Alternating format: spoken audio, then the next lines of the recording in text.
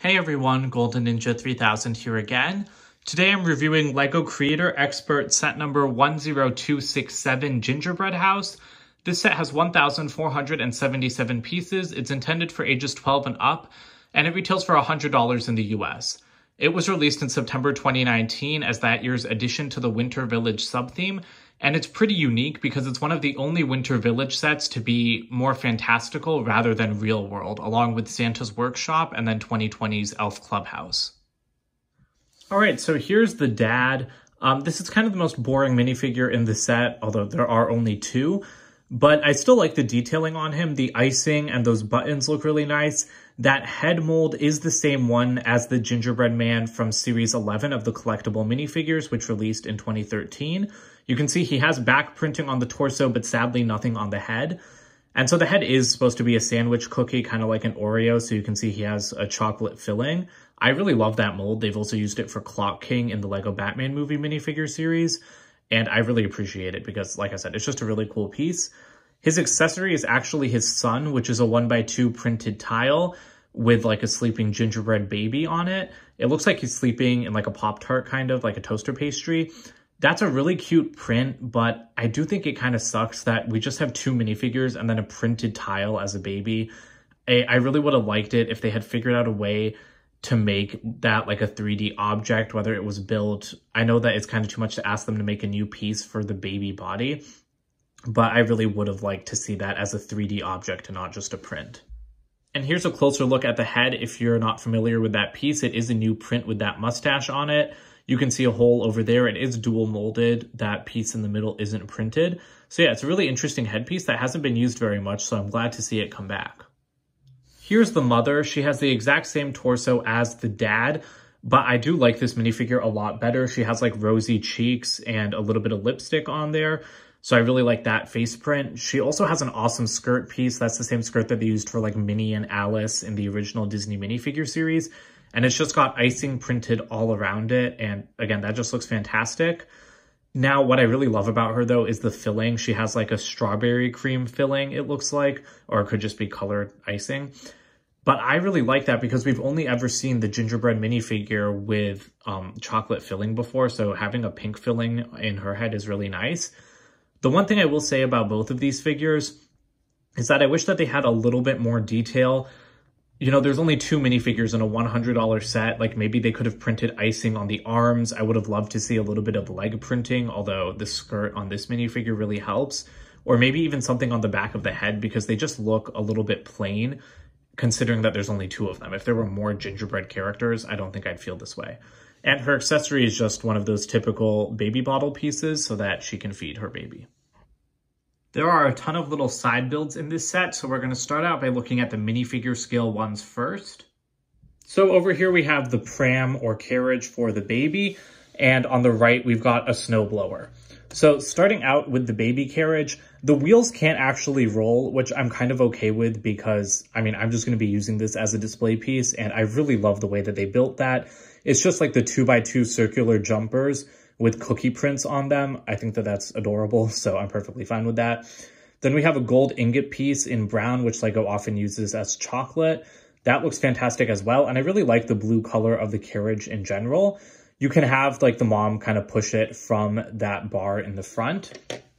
Meanwhile, as for the snowblower, I also think that this is a really cool build. You do have actual wheels on this one, although you have peppermint swirls on the side and then that red and white color scheme that looks really nice.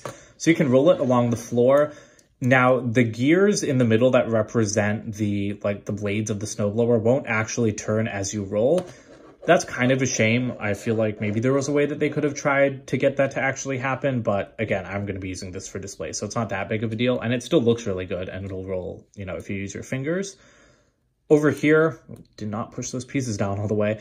But over here, this is where the snow blows out the side, obviously. They use this little like smoke or popcorn piece. I think that looks pretty good as snow, although it is a little bit weird just because I'm so used to seeing it as like popcorn and ice cream and stuff. And you can also rotate this so that you can have it like be blowing behind you or like over your shoulder or even turn it to the other side. So I really like that functionality there. The dad can easily hold on to those handlebars, while, like I said, the mom can be pushing the carriage, and the baby fits in there perfectly, just lying down like right under that little awning. Next up, we've got the Christmas tree. These are present in every Winter Village set, and I like the build of this one quite a bit. It's using that typical style of like angled plates wrapped around like a kind of a studs knot on top core. I love it when LEGO builds Christmas trees like that, and this one looks really good. I like the darker green color as opposed to just a brighter green. And the way they built the star is really interesting. So it's actually on like a bit of an angle, so you can move it up and down. And these pieces, I don't know where they originated. They look like Nexo pieces to me.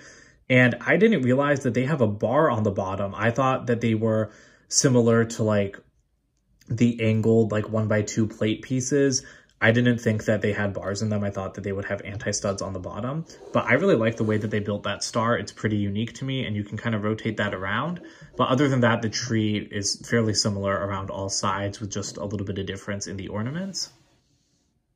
And there's a bunch of gifts to put under the tree. So we'll go from smallest to biggest. This is just a little truck. I like this build, although it really isn't anything special. I always like it when they use the roller skate pieces as wheels though. Then we have this little train. This looks pretty good to me as well. I'm used to LEGO doing trains like this, and I always like it when they do. And then over here, we've got a rocking horse. This is probably my favorite gift because as you can see, it can actually rock, and it's really easy to put the baby on it. If I just dump him out of there, you can just stand him up on that little stud. And there you go, he can be rocking on it. It is kind of weird that he's always asleep, but that looks really good. And again, I'm just really impressed that it's actually functional. Then as for the presents, there are 4 different presents. This one is kind of, honestly, all of these are kind of interesting builds. So this one's using like a clip as the bow. This has a little heart on top. This one is actually heart shaped. I really like that. I love it when they use that heart plate from the LEGO Movie 2. This one's probably my least favorite because they're using like a pretzel piece as the bow, and that just doesn't really work for me. I wish they had recolored that in red or something, because if it was in red, I think it would look like a great bow, but here it just looks like someone taped a pretzel to the outside of a gift. But that's it for all of the Christmas tree accompaniments. Getting to the house itself, I'm really glad that LEGO finally made a gingerbread house because this thing is just freaking adorable. I love it. This has to be like one of my favorite like LEGO original builds ever. It's just so cute and like welcoming, and it looks exactly like a gingerbread house should look. So I'm just going to take you guys on a quick 360-degree look around the side of the house, and then we'll start zeroing in on some of the details, starting with the outside and then working our way to the inside.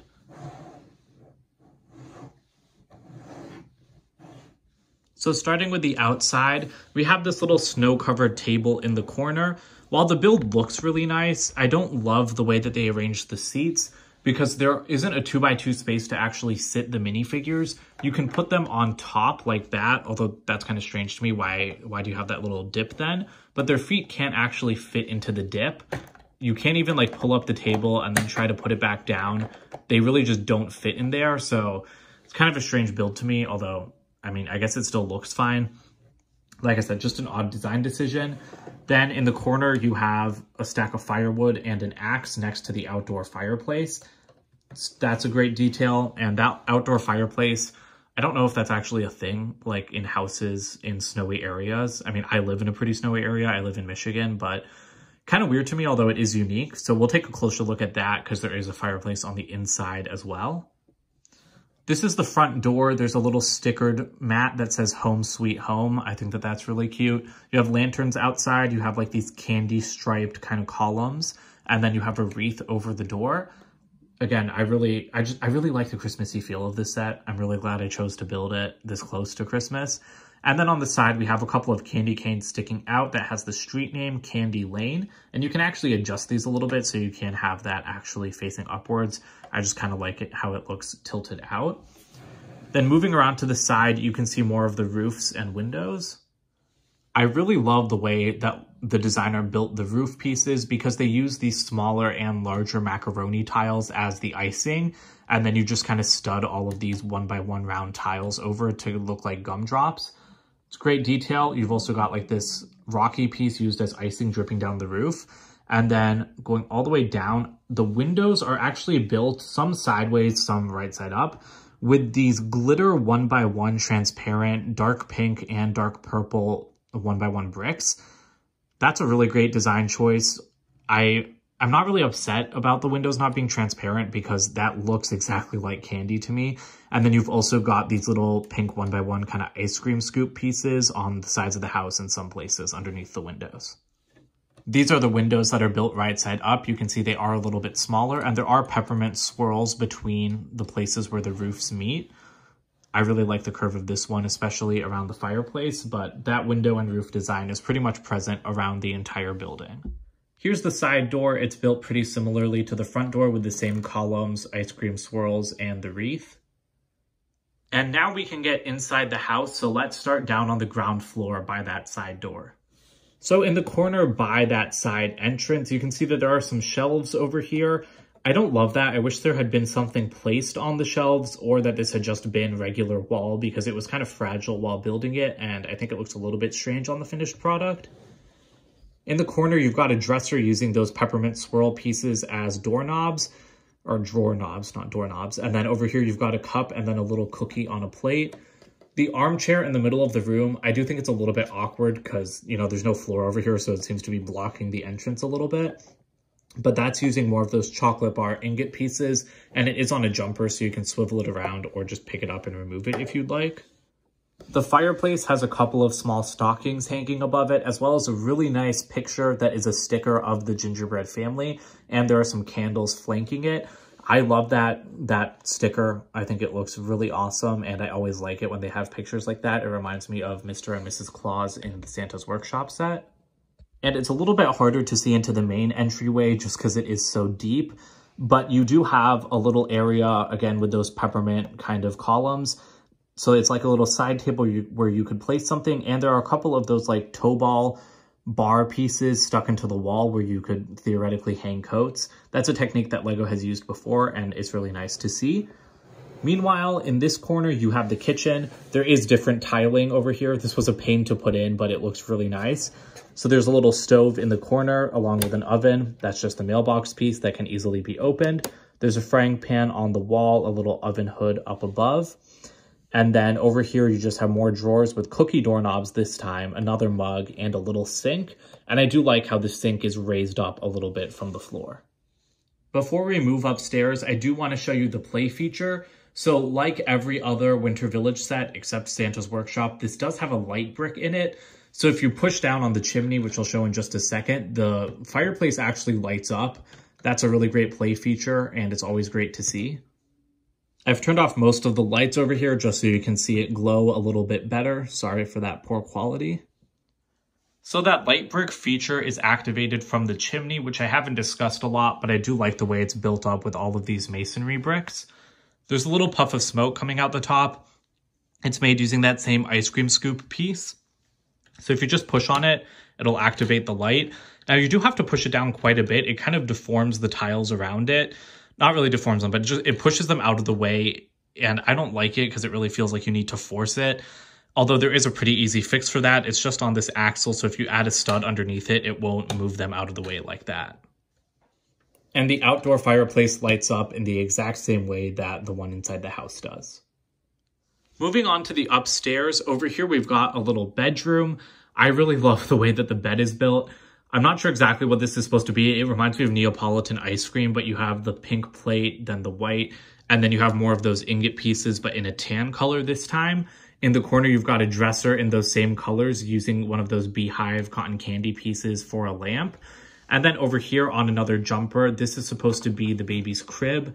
I love the way they built that. It's just a window frame tilted like upside down kind of so that you can put the baby in that little depression. And I do like the rug it's sitting on as well. In this corner, you've got the bathroom. So there's a little toilet over here sitting on a red rug. And then in the corner, it's kind of hard to see inside, but that is a bathtub that's filled with chocolate. So whoever's in it is going to be taking a bath in chocolate.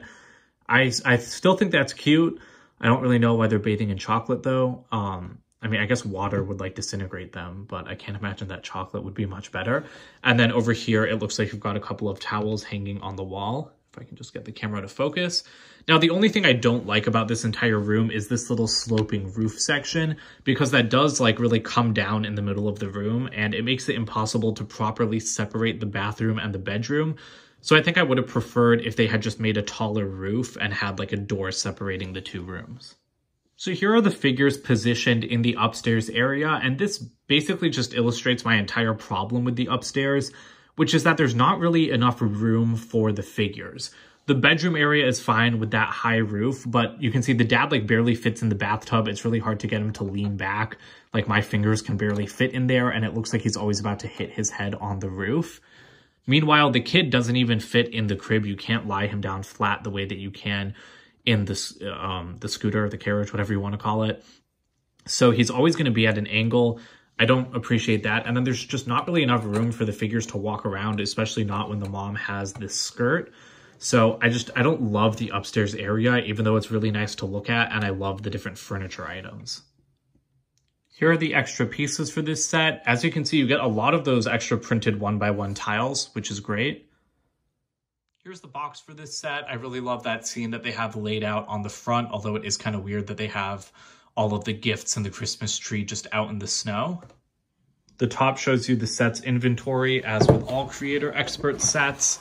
And then around the back, you've got a ton of stuff showing how to, well, not how to build it, but what you can do with the inside. And I have to say, like, all of these pictures make the set look a lot more roomy than it actually is in person. Here are the instruction manuals for this set. Kind of interesting because you've got one oriented like the long way and then one in a tall way. It's kind of weird to see them try to squeeze the box image onto the front of this manual, but the only ad on the back is for the Corner Garage modular building, which released the same year. So I really loved this set when it was revealed. This is probably my favorite Winter Village set, or again, at least it was when it was revealed, just for the look, because I really love having a full-size Lego gingerbread house after like the only one we've gotten before this has been like a micro scale one in 2015. However, I feel like it could have been executed a little bit better. I know this set has like 1,500 pieces, but it doesn't feel like that at all. The finished size of the model is smaller than I was expecting. I know it's weird to constantly be surprised by like the size of Lego sets, but I really thought it would be bigger. And again, the rooms are just so cramped. And I don't know where the 1,500 pieces went, to be honest. Like, I'm sure a ton of them are little like 1x1 pieces, but I built this and I feel like I can't believe that there's 1,500 pieces in it. It definitely feels like there's at least 1,000, but I don't know. It's an odd feeling that I have after building this set. And obviously I'm an adult. I don't really play with my Lego sets, but it's still fun to pose the minifigures inside and take pictures and just like set up little scenes. And I think it's a lot more difficult than it should be to do it with this set, because like I said, the upstairs area is just so cramped.